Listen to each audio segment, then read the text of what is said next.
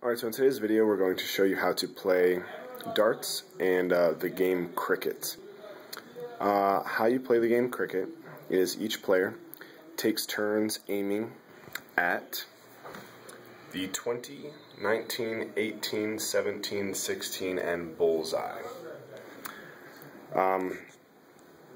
If you hit each number, you aim for these numbers. If you hit it once, you get a line. If you hit it twice, you get another line. If you hit it a third time, you get a circle, and it's closed. The object of the game is to hit the 20 through the bullseye 3 times and close them all out before your opponent does. So, you get all these